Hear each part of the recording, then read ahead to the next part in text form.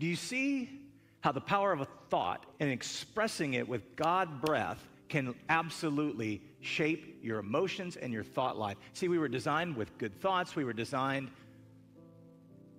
to receive what he's saying. Jesus said, my words to you are spirit and life. So I want to talk about winning the day every day, because the future that you envision tomorrow doesn't start tomorrow. It begins right now. And I can't change what I did 5 seconds ago. And I can't change the leadership mistakes I made 30 years ago. But I can change my thought today. And the power of that thought can add to another thought. And great thoughts lead to great decisions. Great decisions lead to great actions. Great actions lead to a great destiny.